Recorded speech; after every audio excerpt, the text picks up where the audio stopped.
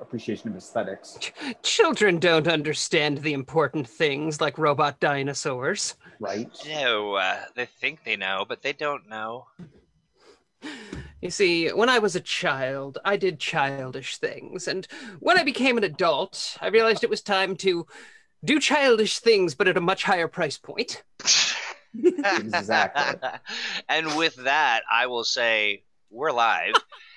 It is Mutants and Masterminds Monday. My favorite day of the week when it's Monday. I really do. We have a good time. We have a lot of fun.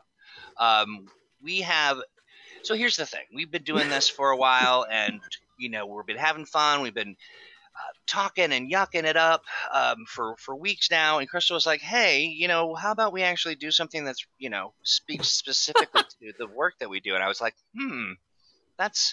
I don't know. What if we helped people, Troy? Right. Yeah, what if we? I don't know. Our powers for good. Exactly. And I was like, it's so crazy. It just might work.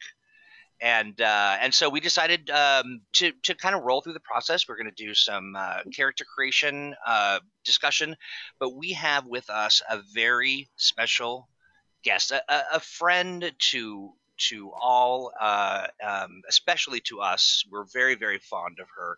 Alice Peng, you are from Babies with Knives, and that's where we all got acquainted with you when you invited, I think you talked to Steve, whom talked to me, who then I worked with Crystal to work with you to get a live stream going, and then we all just became BFFs and didn't have to worry about it after that. Is that accurate? I'm very lucky that I became all you guys' BFFs and you became mine. I met Steve through Banff, I guess almost 2 years ago now, though. A long time ago. Really? Wow. Yeah, wow. I think it's been 2 years almost. That's crazy.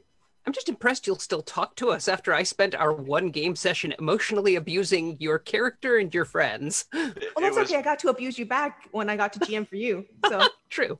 It was super fun to watch, and of course that's over on your YouTube channel. Mm-hmm. And it's Babies with Knives, right? Yes, Babies with Knives. Gotcha. Well, we have the links and everything. I've compiled a dossier on you that I will share with the community. Speaking of the community, we do this and we have folks that come along in the hangout and they do things like share links to everybody's business, which I think is really phenomenal. That's Jay Gray, of course. Howdy, Jay. Howdy, folks that are popping in and out. Thank you, Brian Scott Bailey, who says the quantums are on. Jacob's here. Look, we got a full house. Sean, I'm glad that it's your favorite day too, because we really do have a good time. I almost said I'm glad it's your fart too. But you didn't, and then you feel the need to come in and say it anyway. Right, but I didn't really say it. I mean, but someone's already loved Crystal's dress. Yay! We got Apuk out here as well. Apuk, you're on the list to kind of hang with us in the next few episodes. But we are going to dive into character creation. As you got questions or ideas or thoughts, compliments for me, maybe a couple hosts decorated as superheroes, or some wig fanfic, do share that in the chat, and I will be certain to interrupt. But let's get started, shouldn't we? Absolutely. I mean, we wanted to start with character creation, apart from the fact that it's where you start, in terms of getting into the game, because character creation for Mutants and Masterminds is often seen as its biggest roadblock. And a lot of people have heard or have been told that character creation for Mutants and Masterminds is just so complicated that it's a turnoff and it's hard to get into the game. And so we're here to explain to you that character creation for Mutants and Masterminds is really only as complicated as you want it to be. Yep, you've got a lot of options for how complicated you want it to be and how time-consuming you want it to be. Mm-hmm. A question for the three of you. Do you really dive into the character creation stuff as sort of an exercise to kind of keep things sharp and to kind of, or do you go quick and dirty, or is it all the above? Depends kind of on what I'm working on, so far as that goes. I had a lot of fun. I mean, I designed a lot of I designed the character creation, so I like playing with it. But I have to say, I have had a lot of fun when we've done a lot of our licensing, adapting characters to the character creation system when presented with a, hey, build this character sort of challenge. I find those are oftentimes a lot of fun to play around with. When we licensed Wildcards, building all of those characters, some of whom have really off the wall like abilities and the designs, was a lot of fun. You know, interesting. I'm reading some of the conversation in the chat, and it's phenomenal. I just to sort of give everybody a little bit of a to put your mind at ease. They're saying, you know, like they really enjoy character. That they don't see how it's difficult. One person, Sean, says, you know, some people think M&M character creation is hard. Have they never played Champions? A lot of people these days have not played Champions. No, yeah. True.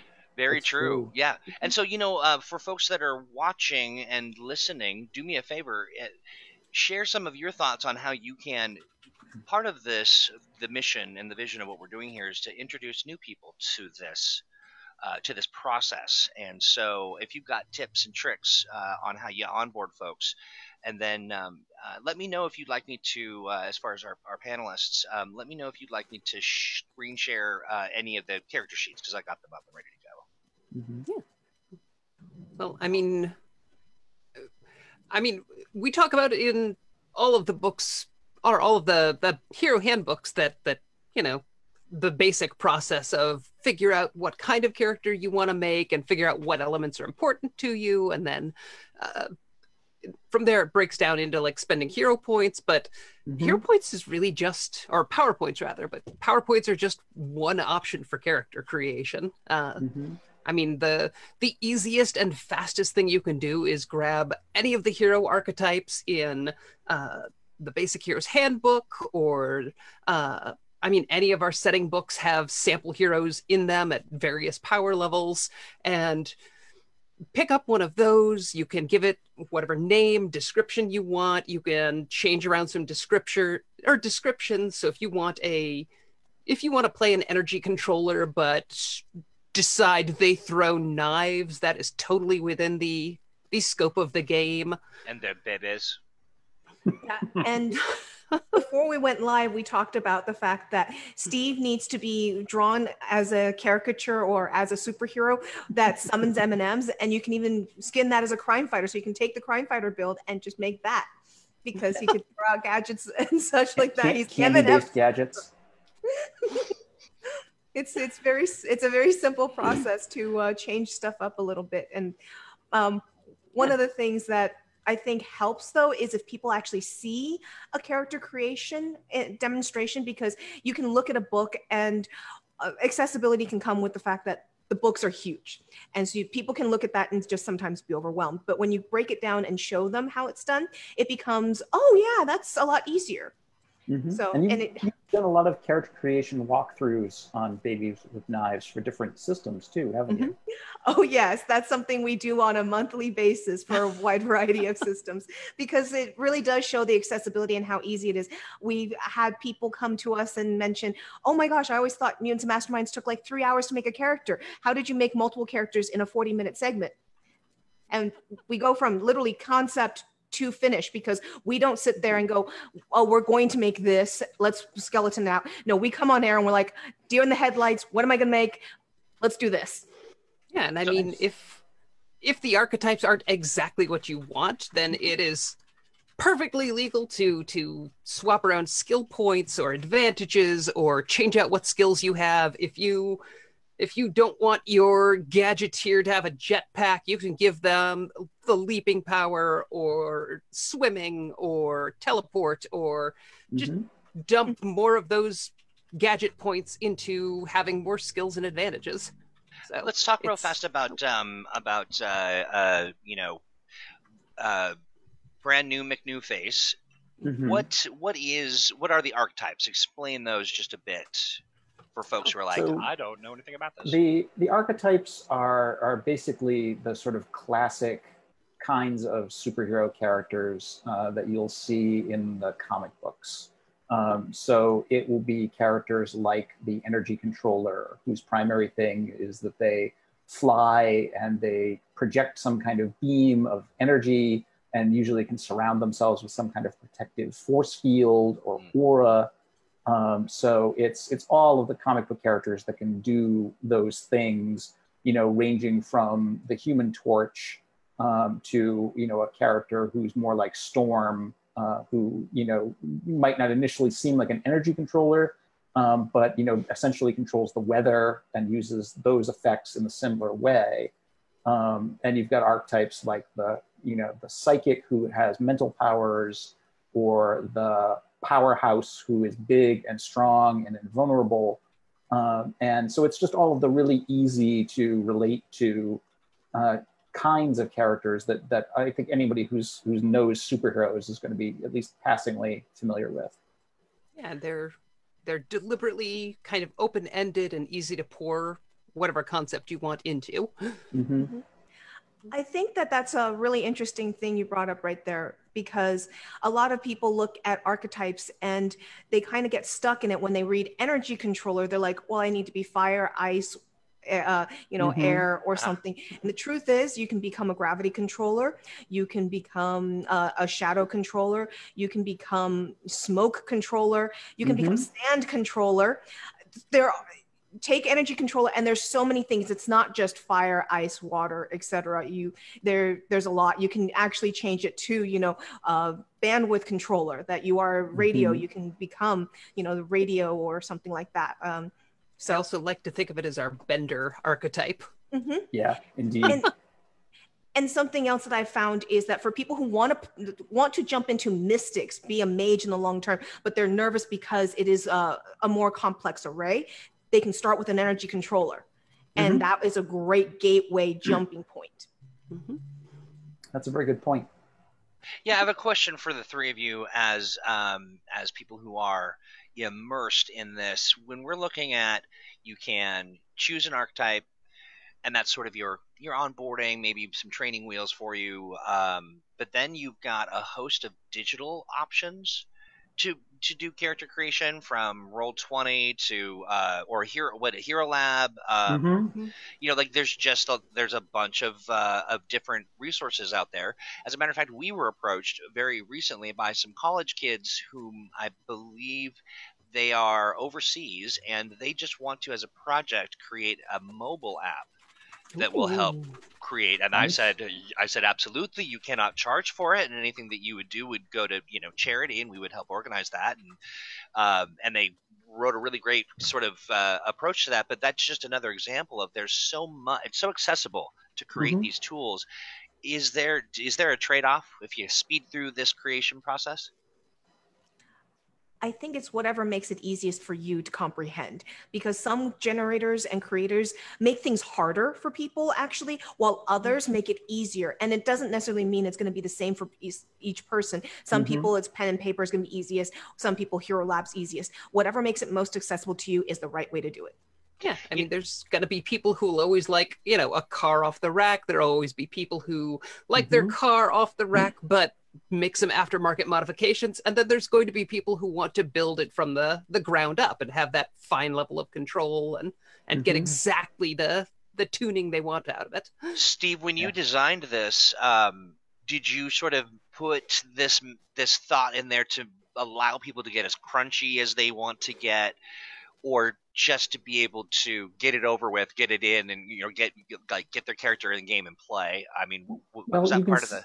You can see kind of the two extremes when I initially designed it. On the one hand, the PowerPoint system is very detailed, and so you have a lot of options for customization. You can do a lot with it, but at the same time, the archetypes are basically where 99% of the work is done for you, and you can customize them very quickly. You can fill in a name and a background and a theme and be ready to go. So it was initially sort of providing both ends of the spectrum of basically like immediate, here, grab this character and go, or just design your own from the ground up. And the options that we've offered since have been kind of to fill in that middle ground in between to offer a little more customization options for the archetypes, so that there's some more significant choices as far as those go, and to offer the quick start character creation system, which is random, that allows you to put together a properly balanced starting character out of a series of random rolls as far as that goes. And the quick start character creation addresses an interesting other challenge for a game like Mutants and Masterminds, which is decision paralysis. One of the challenges. Oh, corgi alert! You alerted the corgis. Yeah, they do not care for analysis paralysis. Right? Clearly not. No, they are corgis. Very much know what they want and what they need. Yes, the whole notion is foreign. But one of the challenges of a genre like superheroes, where you can do anything, is oftentimes like what do I want my character to be? I could be anything, and so sometimes a system like the quick start generator that basically directs you down a path can start to provide you with enough limits that your imagination can kind of exert itself, and you can come up with some interesting ideas around that. I'll tell you that providing those limits as well, I think it falls on the GM to kind of help guide, and there's some comments to that effect. I played my first session of Mutants and Mastermind with Apuk, and it was a really he's very good at kind of sharing sort of limits without making you feel limited, and that's a talent for sure. There's a couple things here. Let's see. Sean Vieira says, also, I find this useful, the template tome. Wonder who wrote that. Oh yes, Crystal. Helpful with some strange concepts, especially when people want to mash things together. Jeff says, my biggest stumbling block for M&M, and it wasn't character generation, but rather that the PCs are generally optimized to a much greater degree than the published characters. So like Captain Thunder or whoever, the leader of the Avengers JLA analog, was absolutely meat for starting PCs. Is a tendency to load up on luck. I would love to tackle that a little bit, because that really depends on the group that you're dealing with, where you're playing, because there are some groups online and offline that believe that just because you have certain defensive caps as a PC, you should always hit those. Problem that that some people will come to, though, is certain archetypes that actually hinders you more than you might notice initially. Because, for example, excuse me, if you're playing a mystic, you don't really need as much of some of those defenses, because you can make it up in your powers to say, I can raise it up, I can drop it down. So having those default can actually hurt you, because you don't have the ability to reallocate it to, I'm going to push this power and make it really, really cool. And so you really want to try and keep in mind that just because it's there, it doesn't mean you need to use it. Like the old thing about chefs, and just because it's in your pantry, don't put everything in. And that's that's why I'm so bad at cooking. Go ahead, Alice. Go ahead. And so sometimes, that kind of optimization can be deceiving, because you just want to keep in mind what you want your character to do and build to focus on that. Yeah, I mean, a psychic with perception range mental blast doesn't really need an attack bonus of any sort. Right. Yeah. Or and that psychic can say, well, I can raise my armor up, so I don't really need to max my parry and dodge necessarily to the same degree. Also, if I'm going to be invisible, hiding elsewhere, or hiding behind the brick, I probably don't need them as much. I'll still get hit once in a while with an AE, but basically you're building like a mage. In D&D, you're not needing to be the same level of physical defenses. I like the granularity of how you think about that, and I think that there's something sort of elegant about sort of leave out stuff. Like, really think about what you don't need and how creative you need to get with the stuff that you've got. Jay Gray says something really important. It's important for the GM and the player to understand that they can work together to make characters that everyone will have fun with. A good GM will facilitate that. But I want to get to Brian Scott Bailey's comment. Brian says, I disagree. It's very intimidating for many players. It is many times different from games that don't give as many options. When you have a more open system, there's a lot there for players. One thing that I recommend for new players is what a superhero you like would do when you walk them through the character creation, quick start builds, and that allow for variations. That's a really well said point. And the other thing about it as well is when we talk about accessibility, we need to kind of broaden our horizon to understand that there may be, people who are excited to dive into the game, maybe are math hampered, or dyslexic, or that doesn't prevent a person from engaging and having fun. But I'll tell you, there are just times when it just helps to get the context from someone who's been there. So good point. Yeah, absolutely. Steve was starting to talk about the quick start characters as well, and I think that's a great place to jump off to, especially if we're talking about players being tackling paralysis or decision paralysis. Just because if you use the quick start guide, whether you roll randomly or whether you pick whatever you'd like, you don't have to worry as much about making a decision from everything in the store. You just have a dozen or so, well, I guess 20 at a time, different choices you can make from pretty standard heroic archetypes that still give you more control than the pre-made archetypes. So you can pick between a speedster, a teleporter, a brick, a cyborg, a monster, concepts like that, and then fine-tune what within that concept you like. So that way you're not stumbling through the entire book trying to figure out exactly how to build whatever you want. Everything is pre-built for you, and you just select bits and pieces off the cart. Yeah, absolutely. And having those templates around, I think that if you're trying to introduce a brand new player, go one step back beyond that and say, you read comic books, you like superhero movies or TV shows. What's your favorite character? Scarlet Witch? Okay, well, here's something that's similar to Scarlet Witch for us to start off with. Or Iron Man. Well, here's a battle suit. The battle suit archetype is in the book. Here's a battle suit to start off with. And let's take this and then fine tune what abilities do you want to keep? What abilities do you not want? And so that limits it to their imagination rather than here's once again the book and intimidating them. And you will find that a lot of people know exactly what superhero is the first superhero they've ever wanted to play. And from the game master perspective, it can often be really useful to have a few guest NPC heroes who can serve as sort of guest stars to drop in for players to play those characters if they're new to the game. If they just want to get their feet wet and they want to try the game out, it can be useful to say, hey, here's a character who's a regular hero in this setting.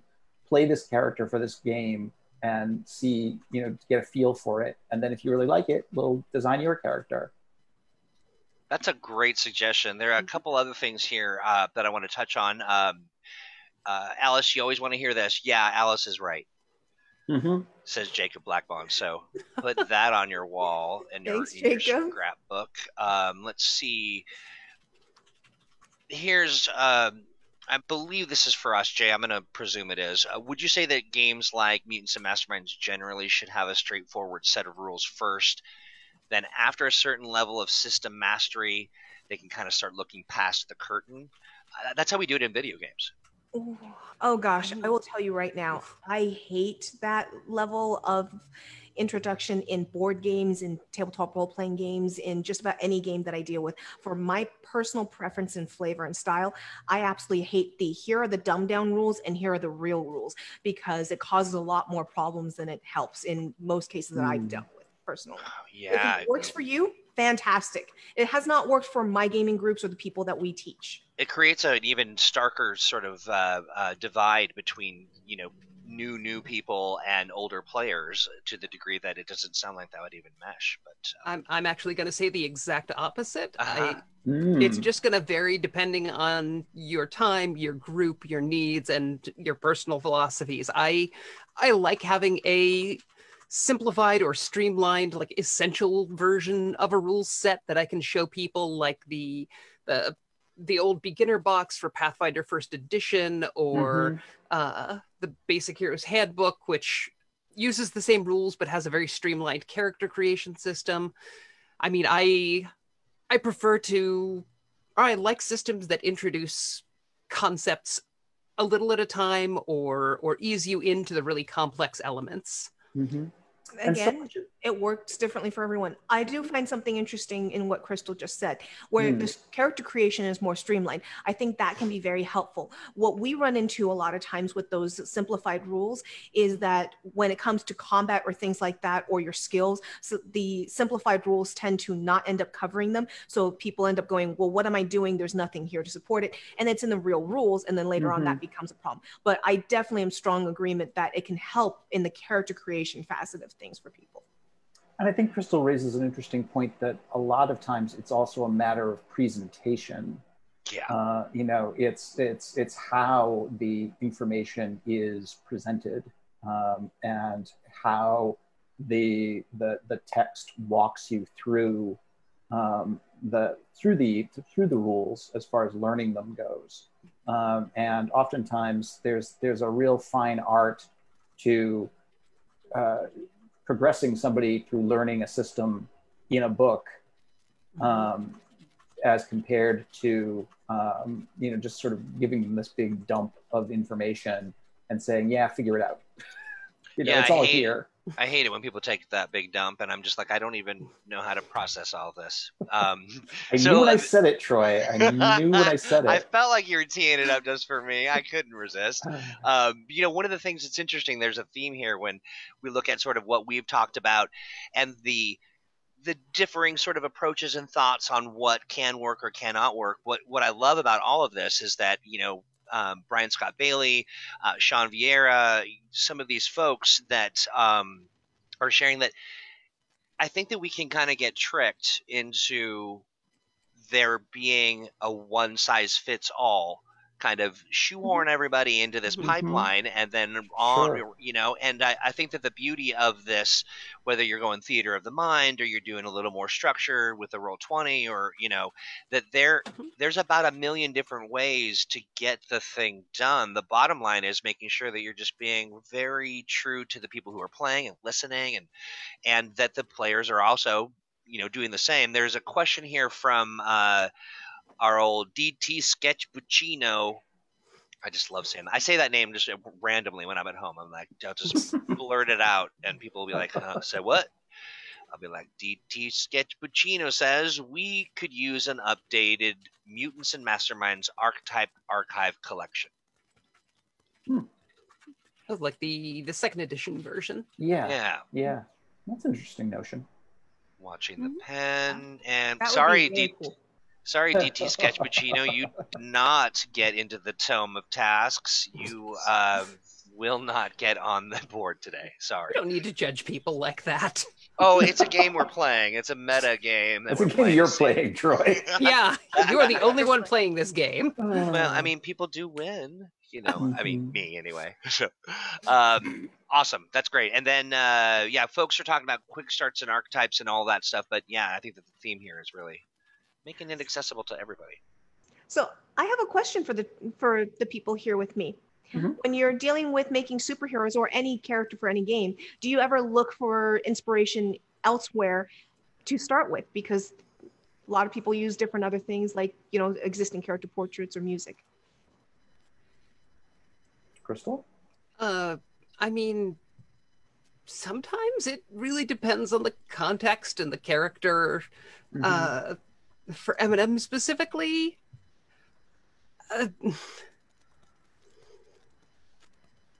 I got nothing. Okay. Do we mention that it's about 80,000 degrees in Seattle right now? And Yeah. so, yeah. Yes. We need to point a fan at her right now. Yeah.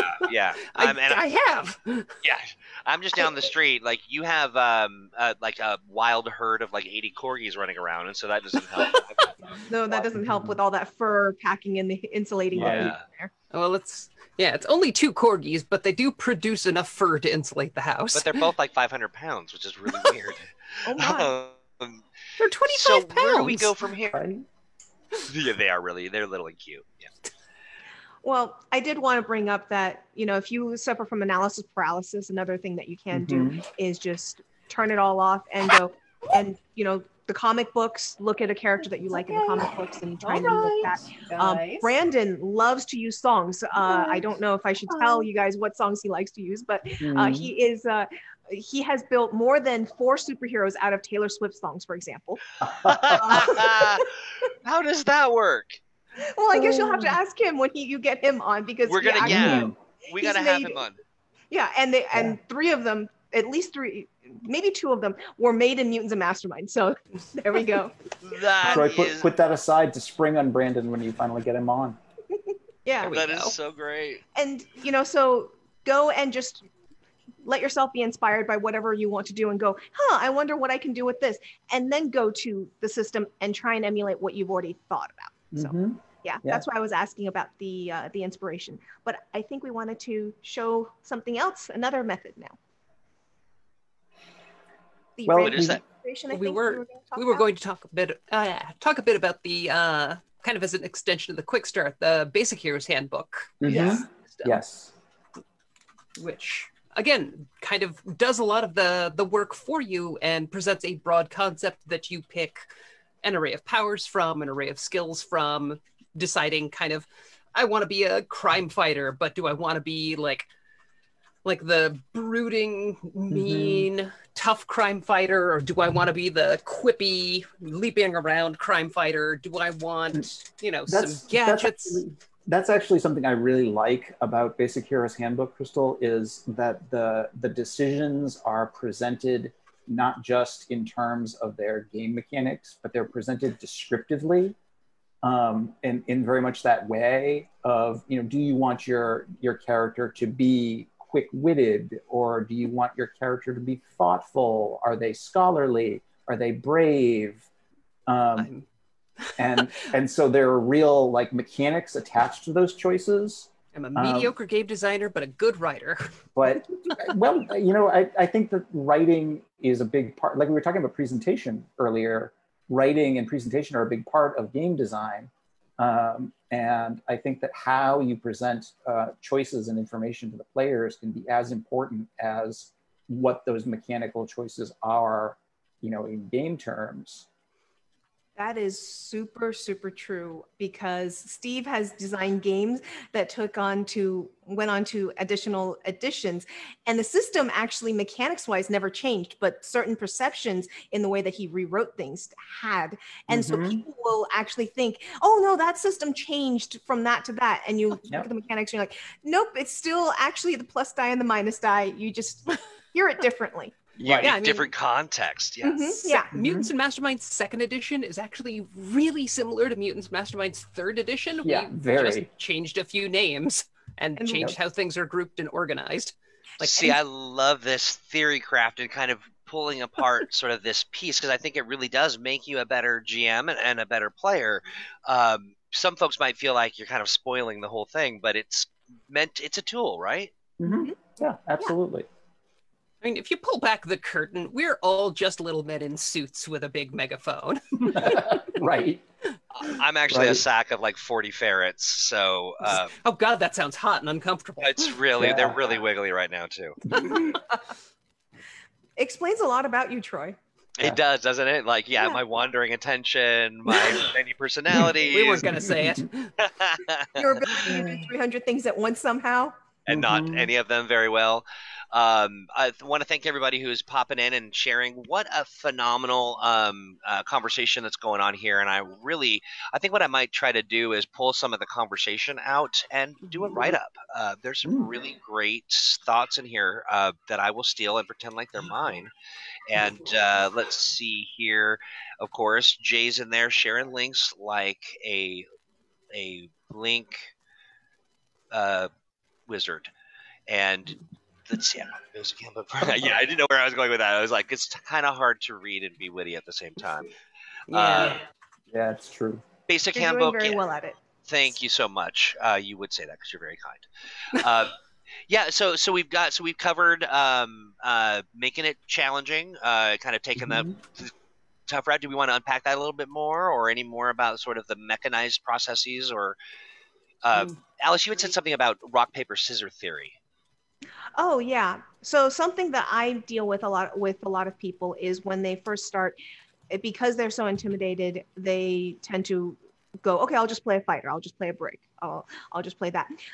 And then they come back and they have problems with certain scenarios and they go, well, everyone there was basically the same type.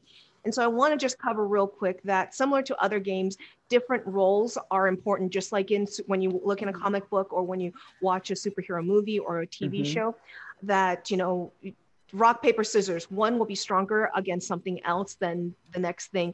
And just keep that in mind when you're building, because otherwise, if you're going in and you're coming back and saying, well, we all failed that one because everyone, you know, and so the GM must have done something wrong with this and that. And then I ask, well, what was your build group composition? And I find out that all 5 of them were the same exact archetype. You're like, that's a problem.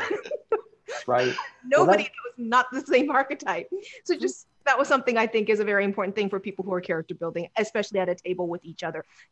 Well, and that points to something that we were talking about before the start of the stream, was also the idea that character creation in a lot of RPGs, but also particularly Mutants and Masterminds, is a group activity. And that something that we emphasize in the Super Team Handbook is the idea that you're not just building superhero characters, you're building a team of superhero characters. And so there has to be some back and forth between the players and the game master to talk about the different roles that the characters are going to play in the context of the team, and what those, and we have a whole set of roles, 2 whole sets of roles, in fact, in Super Team Handbook that talk about both the characters' sort of tactical, power-related things, the stuff they can do, but also their sort of role overall in the team as a personality, and how, you know, you can sort of mix and match those, and how players can, you know, talk about where they want their character to be in those various combinations. Getting the group to go ahead, Crystal. I was just going to add, like, one of the most fun characters I've played in 3rd edition didn't hit any of her power level caps. She was, her primary power was invisibility, and she focused on team actions, like aiding others, doing team attacks, interaction skills with the setup advantage. And she didn't land many hits on her own, but she helped the characters who hit hard hit much harder, and that was surprisingly satisfying. Yeah. Support characters can be pretty crazy like that. And you can also say, and you can at the end say, well, you know, look at how many times you wouldn't have hit because, you know, without me, and therefore I did that much damage. Jason says, I get pretty deep in theory sometimes. A lot of the mechanics you could give numbers instead of names to really open up the possibilities of descriptors, but I know that would be much less accessible. Interesting that you mentioned that. I wanted to kind of bring this piece up as you know, Crystal and Steve, when you look at the work that you do, I do remember a comment, something about, boy, I love it when people sort of coach me on how, you know, the game should be played before they realize who I am. I'm making the game, you know, it's and to have kind of this sort of one size fits all and sort of the piece where people can get, you know, in video games it happens where people always want all the gold, everything should be easy, and they want to have access to all of the wonderful stuff, but making that a situation wherein you know, you can communicate, but that actually takes away all the fun. Like, you want to give a little to get a little. You want to sort of And the video game limits your variables, and so therefore you have to go and choose A, B, C, D, or E. In a tabletop role-playing game, you are about, the world is your oyster, and thinking outside the box, doing things that are a bit quirky, a bit different. Those should be things that can be handled and will add a lot more of the experience to it. And that's one of the reasons why when you're looking at numbers, it can overshadow that, and certain systems do it more than others, by all means. And I think that, once again, going back to who you are and who your table is can help that a lot. And it can be really freeing just to let go and sort of say, I'll take that piece. I don't need that piece. Yeah. And that raises an interesting point too. Go ahead, Alice. I was just going to say, we all have different perspectives as players and GMs. And I think that it's really awesome because, you know, like Troy was just saying, when you go to a table and you're like, ooh, they get to teach me the way they see the game before I play, because you will find thousands of different ways of viewing it, and nothing is necessarily wrong. It's just, once again, the perception of the way that the rules are written, as long as you're following it somewhat. One of the ways that Mutants and Masterminds as a system deals with that whole limitless range of possibilities in terms of character design is also the way that the extra effort and power stunt rules come into play. One of the things that often some people find problematic when they're trying to design superhero characters is they're like, I want to build in every possible thing this character could do.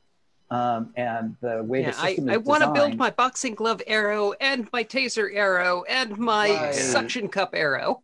You know, and here's the entire grimoire of every spell that my mystic character knows, all 300 of them, you know. And the way the system is designed, there's space in the game for improvisation, so that you can come up with those really quirky one-time tricks that are like, oh, this would be perfectly cool. It's like super cool for my character to do right in this moment, that aren't specifically called out on your character sheet, because they're such a weird corner case that they would never, they're only ever going to come up once in your campaign, so that you can do that. Yeah, like you might think it's cool if your electricity controller can use their hands as a defibrillator. That's not going to come up very often in game. No. You know, I mean, as a game master, I'd feel bad about like making you pay points for that, you know, because I'm like, you know, now I have to make it happen because you know, like you've spent points on it, like. You bring up a fantastic point about that system. Look at comic books and how in every comic book, someone pushes their power in a way that they're not supposed to be able to push it. And so this is a great way to emulate that, you know, in this issue, they use their hands as defibrillators, but they shouldn't be able to do that because that's not within their normal power range. Or the next episode, they decide, next episode of comic, they decide to phase their hand through something that normally couldn't. You know, it's a great way to emulate that. The classic. I mean, the Flash does everything with speed somehow. Right. Somehow. Yeah, exactly. But notice it's not always the same thing and not always. It's just speed is, you know, he has certain things in his character build he paid points for. And then every issue he does something weird with a power stunt. I think he has an extra few points put into special power stunts or something in some fashion. Because he does that's his favorite thing to do is power stunts. And it can make for some really fun, like, gaming, role-playing character development moments. Like, there's an issue of Ms. Marvel where she figures out how to use her stretching power to time travel by theorizing that extra mass she develops has to come from somewhere. Yep. It must be borrowed from herself before and after that moment. So, like, when she's shrinking, that is, like, her in another time growing or stretching. that is, like, the perfect example of a player convincing their game master that they can use their elongation power to time travel. Right? That's brilliant. You just blew my mind, literally. I'm just sitting, I'm thinking, wow, yeah, it has to go somewhere. Right. G. Willow Wilson is an amazing writer. Yes. And just now phenomenal. The Eisner Award-winning G. Willow Wilson. This is, Apuk says, the Flash has the most lenient GM ever when it comes to power stunts. Yeah, right. Yes. On the other hand, though, the Flash's GM gets a lot of mileage out of Flash's power stunts because they're always like screwing up the timeline and like catapulting him to parallel Earths. And so I as a game master, I'd be super happy with that. It's like, oh, you say your power can push you into alternate times or other worlds, huh? Right. Yeah. Well, so that's exploitable. That's so funny. People here are saying kind of the same thing. I think it's important that GMs have a setup. This is Jay Gray. To allow them a way to award players for using their powers imaginatively. Reflecting on Apuk as a GM, he just said, "Wow, you did so good. Now tell me exactly how you killed that guy." And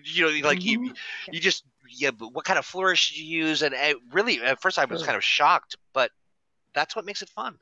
Yeah. Well, the classic, power stunt situation for game masters to set up is to deliberately create a challenge that the character's normal powers can't solve.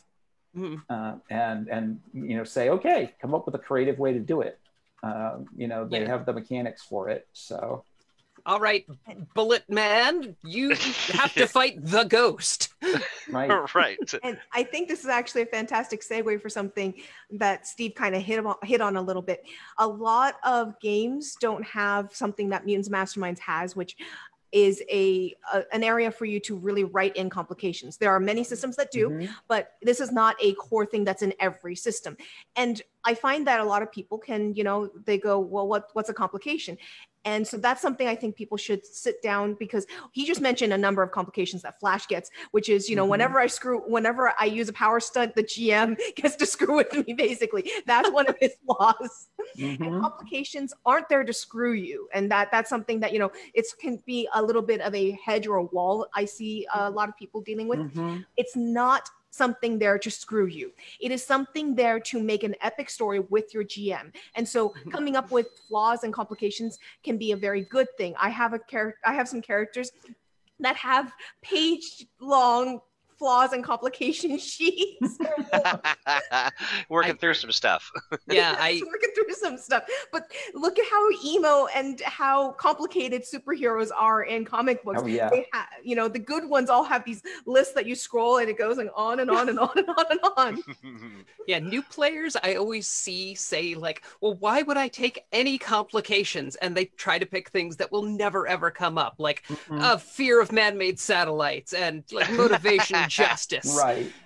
And so they spend their first session not getting any hero points. Well, the person who takes like a fear of cats and vulnerable to fire has a nice little stack of hero points in front of them. Yeah. Interesting. I didn't think about that facet of this. is utilizing as sort of a show don't tell, how other people are doing the thing and adding some texture, but then also getting, with that risk, getting some reward. Yeah. Well, one of the nice things about the structure of complications in Mutants and Masterminds is because they're directly linked to hero point awards, it encourages the players to introduce their own their characters' complications into play. Because one of the things that I always had a difficulty with as GM was keeping track of everybody's complications. Yeah. When each hero has 3 or 4 of them, and there are 5 or 6 players, remembering, who everybody's, particular things are, got complicated. No pun intended. And so it was really helpful when the players had a direct motivation to bring up their own complications and say, hey, this is a perfect moment for my, thing, with that, radio show host who hates me to, come in on. And I'd be like, oh yeah, you're right. Here, have a hero point. Jonah Johnson would talk about this on his radio right, show. Absolutely. You're clearly responsible for this. Exactly. And for a threat and a menace. Yeah. and that's something else that new players a lot of times are like, why do I want to take a day job that just is going, that's going to be so complicated and hard to deal with? Well, yes. But if you take that day job, if you take that day job and you have to make choices and you have people at your day job that are screwing with your life, that's a good thing because that makes story. Right. Yeah. And you get the hero thing points. We call conflict. Yeah. Well, here Norbert Franz says, I came up with a character, the Angler, just super good at fishing, who at one point caught a time travel fish to gain time travel. Example of a power stunt or improvisation. So, I mean, absolutely. The things you can do with just the salmon of wisdom alone. Right? And tasty. A golden wishing carp. Right? I love it. Fur-bearing trout. A fur-bearing trout. I'm not Troy doesn't familiar. know about the fur-bearing trout? Apparently No. not. Oh No. no. They're like a hairy fish. A hairy. Okay, I'm gonna move on here. Let's see. Oh yeah. The folks are really enjoying what complications and that whole process allows to listen, dog. I'm not talking to you. I'm talking. Make your best friend. I'm on the internet. Okay. But sorry, my brother's dog thinks that I am speaking to him when I'm actually speaking to you all. How rude. Yeah, folks really enjoy that texture that it adds. For sure. You know what? We could do this for another hour. I mean, I can't, and neither can we contractually cannot speak on the internet for more than an hour. It's just part of the rules. We have to play by the rules. My But power cell only lasts an hour. a complication, right? Right. Am I ramping up? I gotta go. I want to Thanks thank. to the pollution in He Earth's needs to go atmosphere, I change can his, only maintain my enormous size for 2 minutes. And I'm pollution eating man, so for 2 minutes. And he needs to go feed all the, was it ferrets that are inside your suit? Yeah, they are Right. hungry. Hey. They want some cookies. The 40 little ferrets need to come out and play for a while. They do. They just need to get some air. But Wow, that's an image. yeah, it really is. Whoa, It air absolutely ferrets are a great idea for a supervillain. Yes. Yeah, air ferrets. I like it. See what we've done? We're making magic here. Okay, here's the question. Do they control the wind, or are they a flock of ferrets in tiny little biplanes? I think they're in tiny little biplanes. The Or they could be possibilities little are many. gliders. They could be little gliders. Little jetpacks. Yes, little Oh, jetpacks. jetpack. I don't know. I'm liking the love idea of it. the glider or of the biplanes, because then we get to Biplanes. put them in like little Then goggles. they can wear goggles if they have jetpacks. Okay, that's They can true. have Yeah, goggles and yeah. I mean, Rocketeer, like I was gonna say, could we make it like a retro the jetpack? Ferreteers. The ferret tears. And you can have little antennae coming out of the goggles and all. And Yes. Oh, Yes. And absolutely. little scarves. yes. And little what are they flies. trying to do? They just want to. I mean, I assume figure that they're out mostly later. just a force Yeah, for yeah. chaos, but they're very easily mind controlled. So, like, they're a very common goon squad for villains the who new don't take minions. themselves seriously. Please. Yeah, they're the new minions. They're so much cuter than the minions, right? Right? Yeah. It's true. All right. No, I got to put these in an adventure. What do we got coming up that I can put air ferrets in? Oh I my love gosh, it. that's really awesome. I love that this is how air ferrets were born. Yes. Remember when, folks? You saw it here Right. first. Right? You see them in a Mutants Masterminds adventure, you'll be like, oh, I remember that. And then you can tell your friend, like, oh, they said 39 and they're really 40 ferrets. And you know The what? 40th ferret is you, the viewer. You need to monogram their scarves so that each of their names is at the edge of them.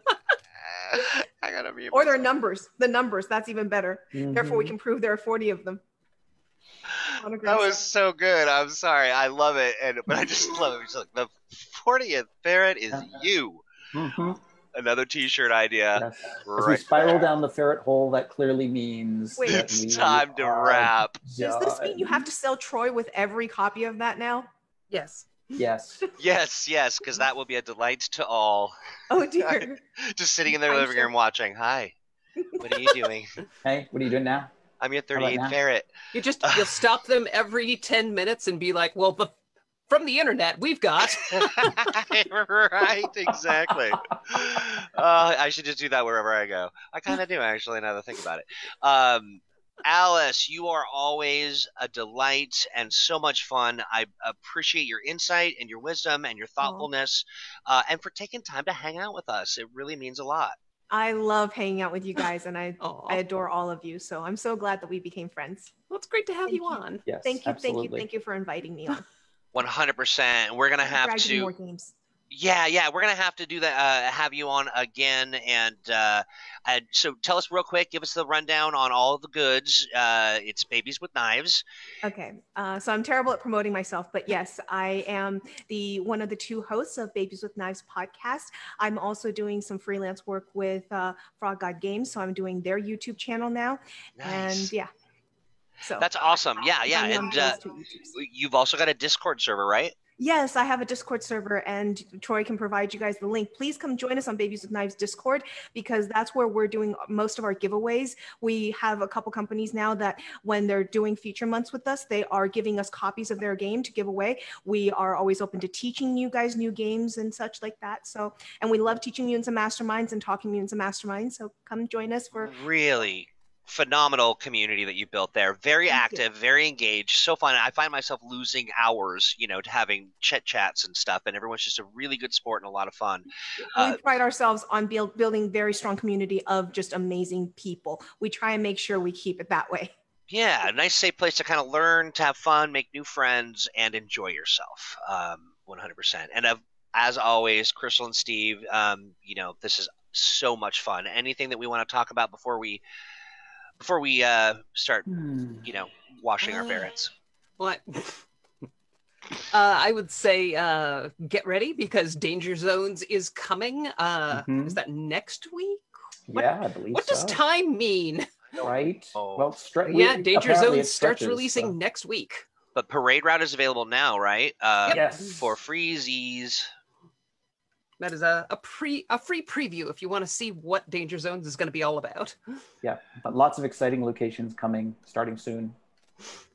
Right on. And Steve, how about you? Anything that you've got that you'd like to pitch or share, or? I mean, folks should definitely check out Danger Zones when they hit. And yes, Steve wrote several of them. Yes, in fact, I'm looking forward to seeing them in their final form. And, you know, otherwise, you know, just folks stay safe, you know, wear a mask when you're out, you know, look after each other. You know, because real heroes wear masks to protect others. Your mothers. Yes. Oh, and others, and your mothers. Yes. Also, I want to say, and mothers, and brothers, I don't know anything else. Brothers? And the Smothers Brothers, perhaps. Yeah. But no others. I wanted to talk about Gen Con. It is 3 days away. And wait, what? Yeah, right. I know, right? Last week we were like, it can't be a week away. But it's 3 days away on Sunday at 3:30 Eastern Daylight Time. That would be what day is that? Noon? Yeah, it's the 2nd. Yes, we will be August doing 2nd. Mutants and Masterminds Sunday. Yes, the first ever. The first ever, only because it rhymed. We can get rid of the alliteration, but we can't get rid of the rhyme, as you can see. So we've got some big plans for that. Our freebooters, wow, they have. I think we have like 30 events popping off. They're running games, they're running streams. You can check that all out on our page over at Gen Con. We'll make sure to provide you with a link. But we've also got, Ian's running. He is running games for the Expanse.